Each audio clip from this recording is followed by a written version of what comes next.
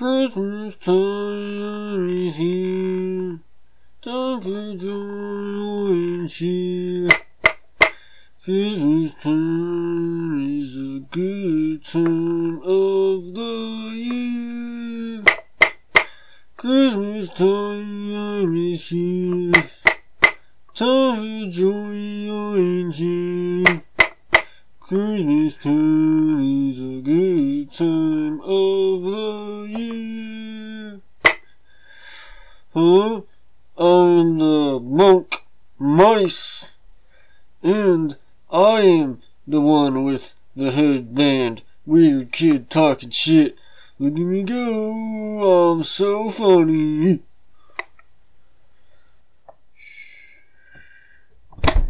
Get the fuck out of here, you fucking rodent. Shit. Hello, I'm the Red Monk, and I want to apologize for the sweatpants hanging from the ceiling. The light kept on glaring onto the fucking camera, and there was no getting rid of it, except for locking off the light. And it is in a perfect location to be as easy as possible to take care of. Now, if you ever want to never get caught again for a second date, the best thing to do is bring up Magic the Gathering on the first date. These fucking cards are the thing of neckbeards. This game has a very cringy cadence to it. I mean, when you bring up Magic the Gathering, you just think of obese people who stink, who have fur on their chin, just the grossest people. And it is a card game made for the neckbeards. And it is today's topic. Now, I have a mild history with this game.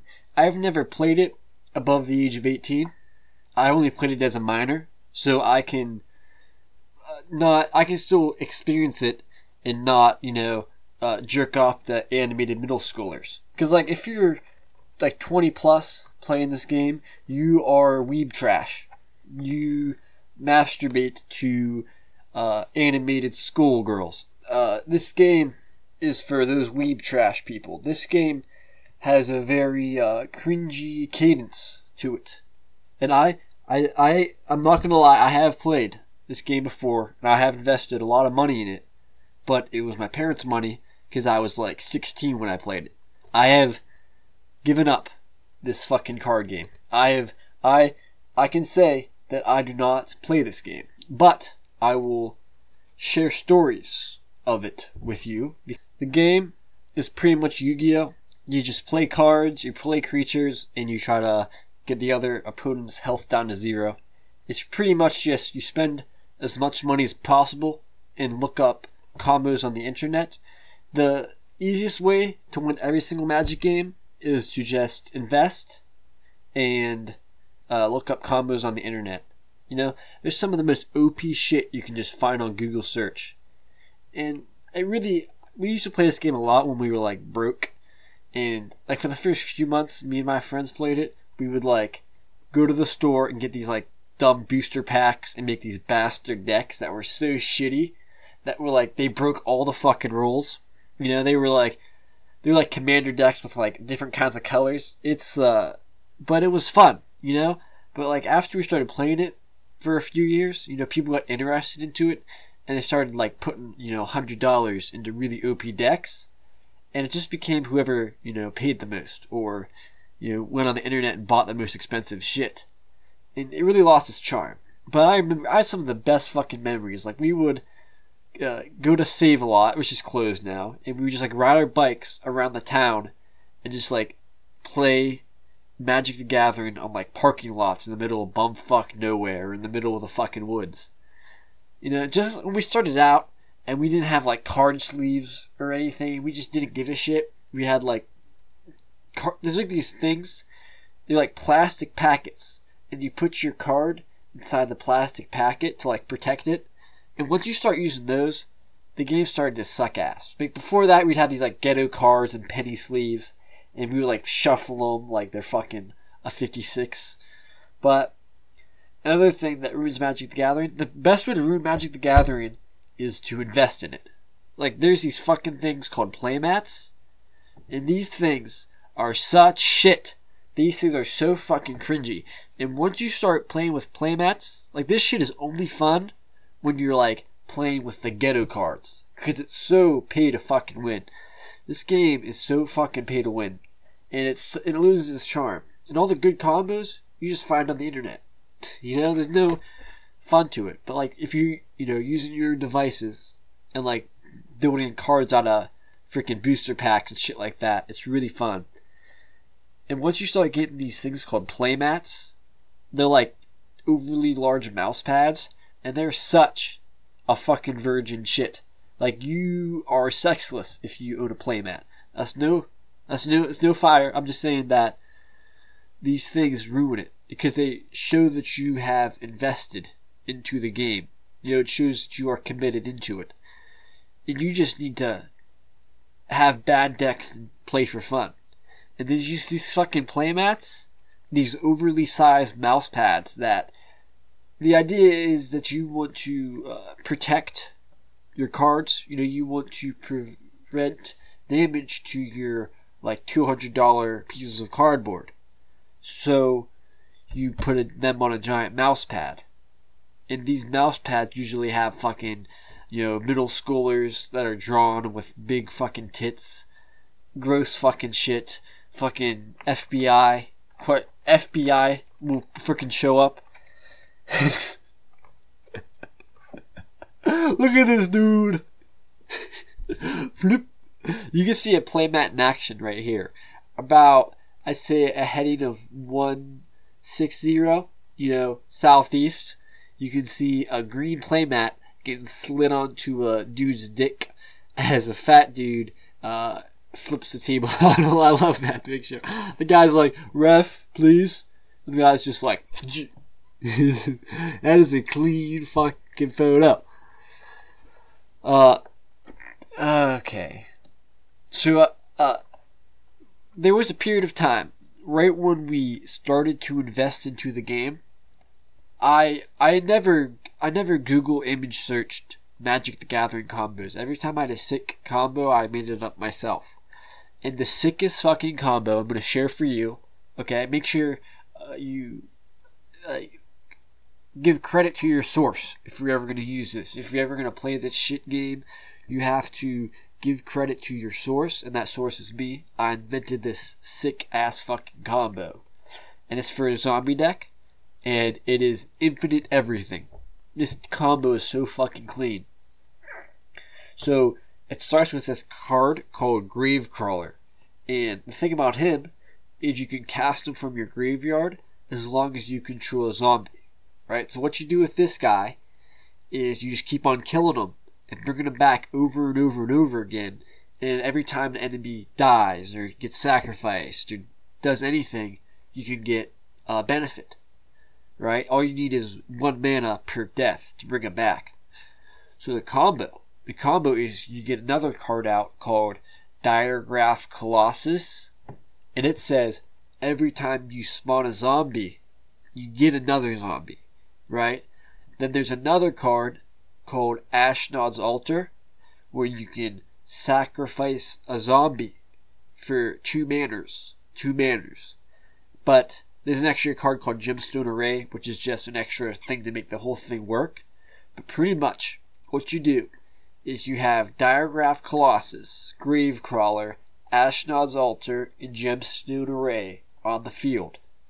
And then you sack Gravecrawler to Ashnod's Altar, and you get 2 colorless mana. And you use that 2 colorless mana to get Gemstone Array to turn that into 1 mana of any color. Alright? So you kill Gravecrawler with Ashnod's Altar and get 1 mana of every color. And then with that 1 mana of any color, you bring Gravecrawler back. And since Diregraph Colossus is there, you get a zombie every time you kill and bring back Gravecrawler. So what you do is you just repetitively kill and bring back Gravecrawler. You can do it like 2,000 fucking times, and you get 2,000 zombies. This combo was so fucking crisp. Like, once I made this combo, everyone had a zombie deck. You get this out if you have like Dark Ritual. You get this shit out like turn 3. You can win by turn 4. This is a sick fucking combo. And of course, you have to also have the Hunk on the field. This is my favorite card in the whole game. This is my second favorite card in the whole game. Just because his tongue is so sensual. He is such a sensual tongue. But this is my second favorite card. He is known as the Hunk. We know him as the Hunk. He is the Cemetery Reaper. He doesn't really help for the combo. But, I mean, what's better than 1,000 2/2 zombies? You know? 1,000 3/3 zombies. And this is what this guy does to the combo. He is crucial for the combo. He is known as the Hunk for his voluptuous tongue. Oh shit. So I have 3 stories, okay? We have 3 stories to listen to. And this first one is, you know, like I said earlier, if you're above the age of 20 and you play with these pieces of cardboard, you are fucking neckbeard. If you are above the age of 20 and I just insulted you, it's okay. It's okay to be a neckbeard, you know? But you are one. That's just facts. That is factual information. So, I was playing against this. I was like 16 at the time. Or I'm a fucking kid. And I was playing with a guy in his like 30s. Right? This guy was like 30. And we're sitting out playing. And I was playing my rat deck. It was a deck of rats. You know. Remember this motherfucker? Yeah. So, I fucking whip his ass with my pack rat. I wipe his ass fucking clean. And this 30-year-old guy, he got so fucking pissed. He got out his other deck, because he's like 30, he's been playing this game for like 10 years. So, you know, the longer you play the game, the more you invest in it, and the worse it gets, right? So we had a super pay-to-win deck, and we're still playing the game. Like, we're at a comic book store, and so he's fucking dead. I'm still in it. My brother's still in it, and some other kid's still in it. But, you know, his ass was wiped clean first. So, he gets over on the other table, and he just starts playing himself. He's like, look, he got, like, really fucking pissed. He's like, look, he like starts, like, playing out his deck. I'm like, I could have beat you turn 3 if I was using this deck, you fucking bastard. He's, like, throwing shade. I'm like, my guy, it's a freaking video game. You need to chill out. He's like playing himself. He's fucking living. He's like in his fucking 30s. Oh man, it was very embarrassing to be him, because we're like half his age. He has like gray hair and shit, and he's just like, I could have won turn 3 if I was using this deck. You little twerp. I feel bad. He got a girlfriend now, though. He's fucking hitched. He's a fucking ginger. I see him walking around town holding hands with a ginger, so that's heartwarming. But, like 2 years ago, his ass was wrecked via pack rat. The main reason I gave up playing Magic cards is because this ghetto ass skunk weed selling twerp stole all my cards. I'm not even joking you. I had all my cards stolen. This is why I quit playing Magic, because I had no fucking cards. This is the only fucking card I owned, because I had a freaking ghetto ass skunk weed selling twerp steal all my shit.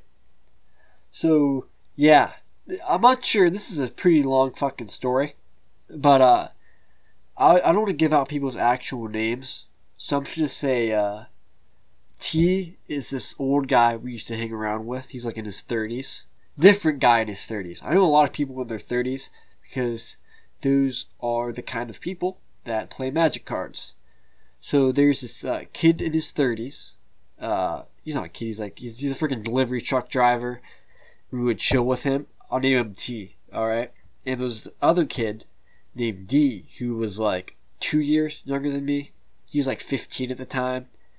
And no freaking lie, this kid was a dickhole. He was like, when Rick and Morty came out, he loved Rick. He's that kind of person. If he's such a egotistical, cringy dickbag, this fucking D. This D kid is a jerk. And what he would do is this 33-year-old guy who he didn't have a whole lot going for him. I mean, he's happy, but you know he's not married or anything, and he's having trouble with his house. And this D kid was a parasite to T. Like, this guy was like 33. You know, I knew T for a while. T was a good friend of mine, and he was a good kid. He was a good guy. I liked him.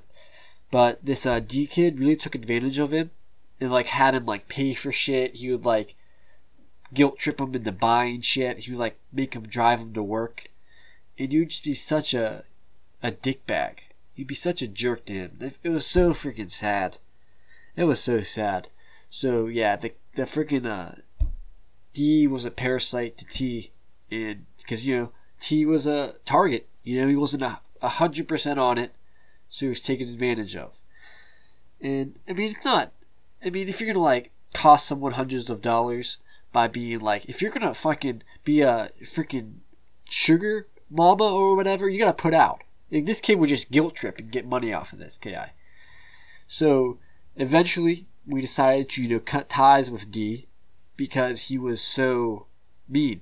Like, there were multiple times I would just give him the middle finger. I'm like, hey, fuck you. Like, I would get so pissed at him because he was such a cringy narcissist. He was such a jerk. So at this time, that T guy, who's like 33, he was living at my brother's house, right? Like, he would live with my brother, and that D was a parasite to T at that time.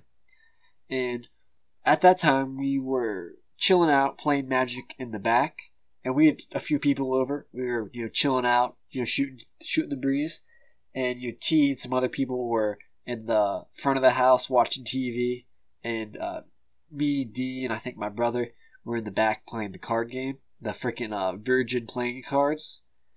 And this fucking skunk weed selling, like 16-year-old punk was pissing me off so fucking much. This kid was pissing me the fuck off. So I flipped him off. I'm like, hey, fuck you, D. You're a fucking dickhole. You're a freaking parasite to T. I legit told him he was a parasite to T.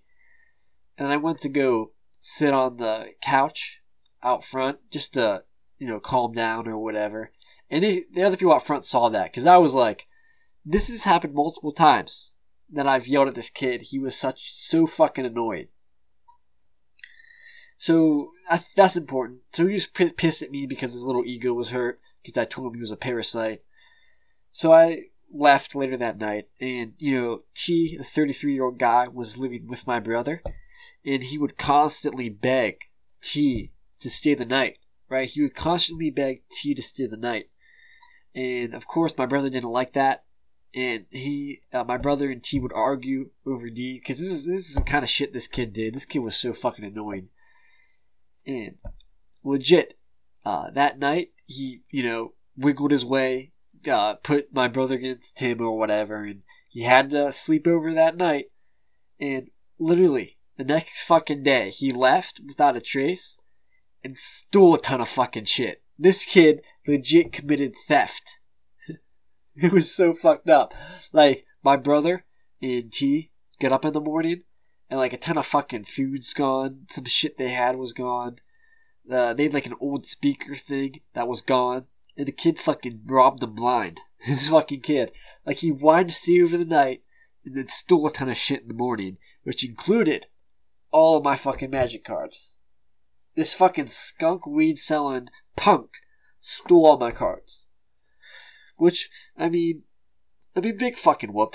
But I mean, that doesn't change the fact that that was, you know, money I spent. God damn it. God, I hate that fucking kid. But we have the third and final story. This is about a comic book store that we used to go to. I'm going to put up a picture of a generic comic book store in the front just to sort of get you enticed into the whole thing. Just to sort of appease your palate on ghetto-ass fucking comic stores. We used to play at this comic book store, and it was so ghetto.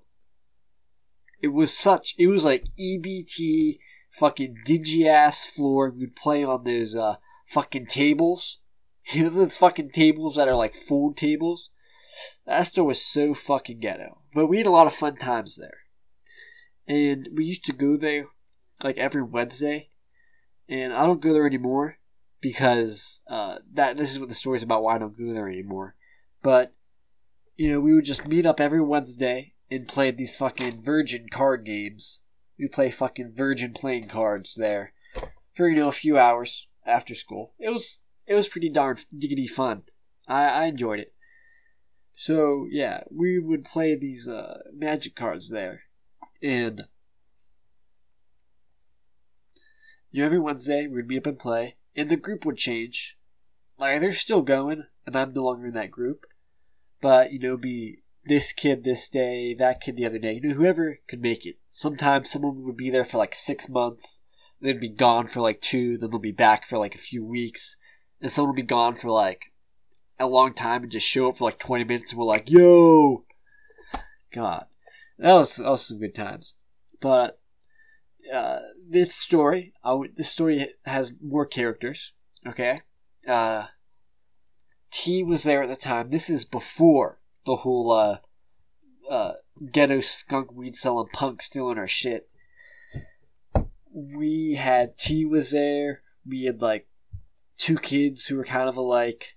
We had this other kid named P. We'll name him P.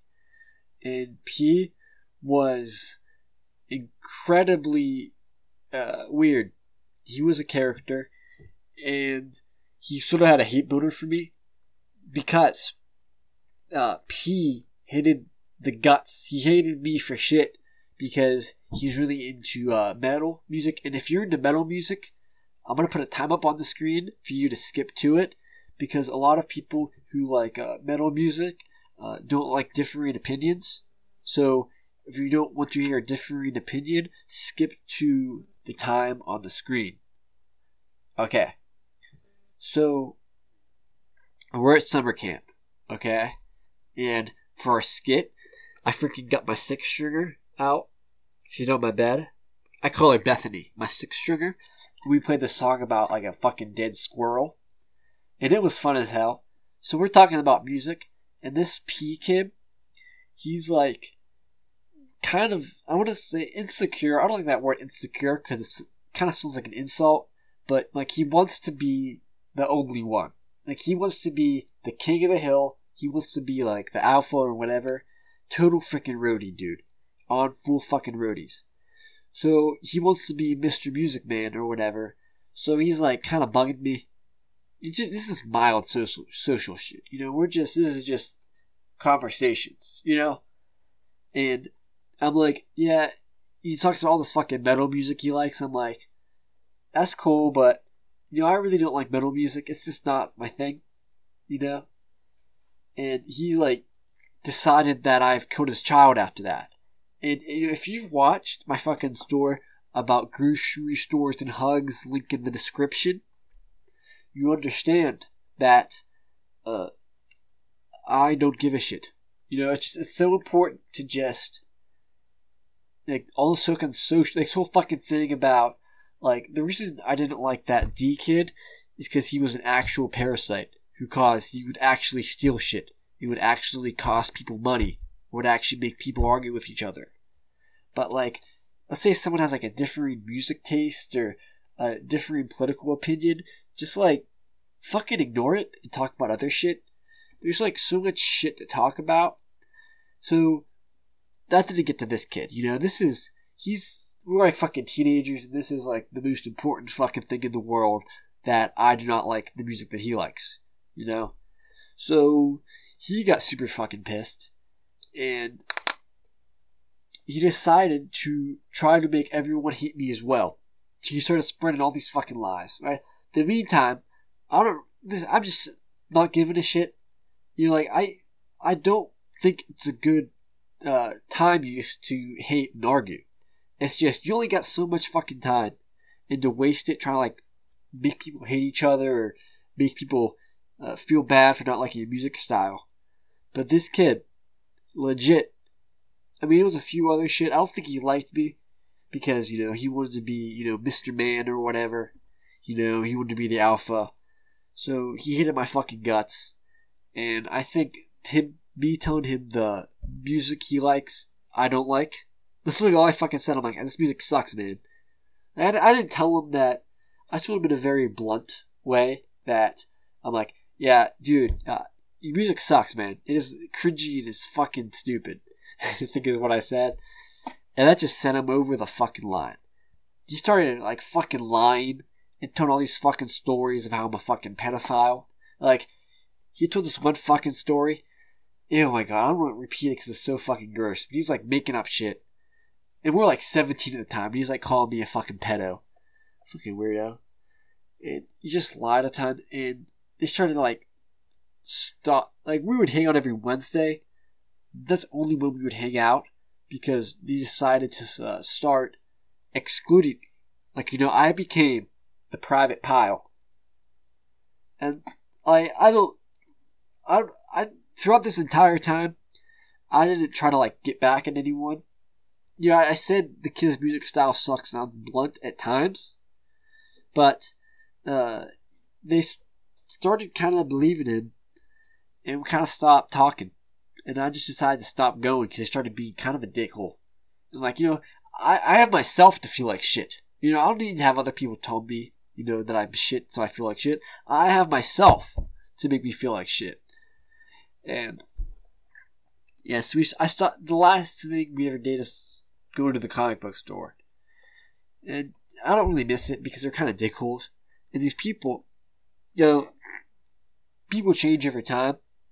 And right around when they started to, decide that I wasn't good enough to hang around them because some fucking ghetto-ass kid was obsessed and had a hate boner, they started talking about fucking politics, and that's the only fucking thing they talk about. Like, I'm just sitting here, I want to play my magic cards, and by the time this the shit hit the fan, I already had all my cards stolen. So I would have to borrow someone else's deck, and then be like, oh, whatever. So I'm, like, playing someone else's deck, and they're like, hey, guys, SJWs, am I right? It's just, like, I would never just, like, give it, I would never, like, yeah, whatever. Because, why give a shit? Like, just because I disagree with them and I accept facts that global warming is real, they would constantly have to talk about how much of a faggot I was, or whatever. And they would constantly have to talk about, hey guys, did you just assume my gender? And that's when we stopped talking to him. Because it's just like, if it's okay if we have differing political views, let's just not discuss them all the fucking time. And this is something that really goes with Magic, it's so fucking livid. It's such a fucking livid game. Like, I want to go back to that table getting flipped over. It is so fucking, like, lurid. It is so fucking dense with emotions.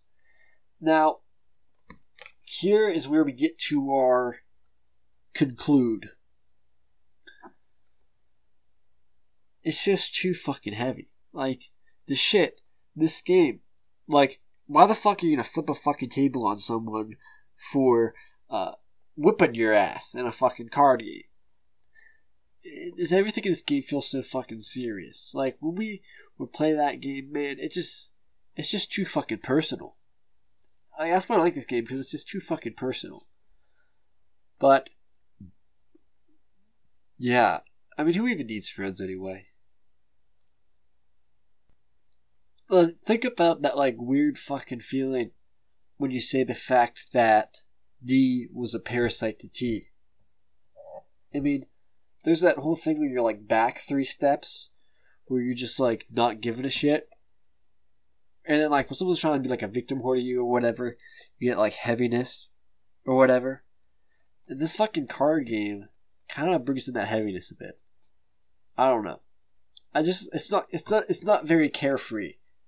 And like it kind of reminds me of that story of that fucking ghetto ass skunk weed selling kid and how much of a fucking parasite he was and how like uncarefree that was. And how uncarefree it was that that kid had a fucking hate boner for yours truly. Or how, like, uncarefree it wasn't that that guy in his fucking 30s played himself to prove that his deck was better than mine. I don't know. I don't like this game too much. It's like so fucking pay to win. It is so fucking pay to win. And that fucking D kid, that fucking parasite, and I'm actually saying parasite because we're talking like 3 digits. Like almost I'd say about 450 in total is what he stole from T. No, I would say stole because he would just, he would give him stuff and he wouldn't give it back. And he eventually cut ties with him. He eventually cut ties. But that's just what he stole from freaking T. He stole my fucking magic cards. And that's like so, like, uncarefree. And it's so freaking lucid. And that's why I don't like this game. It's just too fucking lucid. Or the fact that, we would be bothered enough to, like, stop talking over fucking dumb fucking words and dumb fucking musical opinions. And the fact that, we're not, it's just like, we just need to, like, be happy, man. Like, you only got so much fucking time.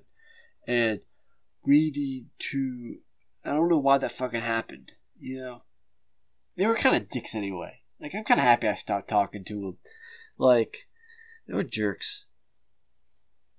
But that is our story.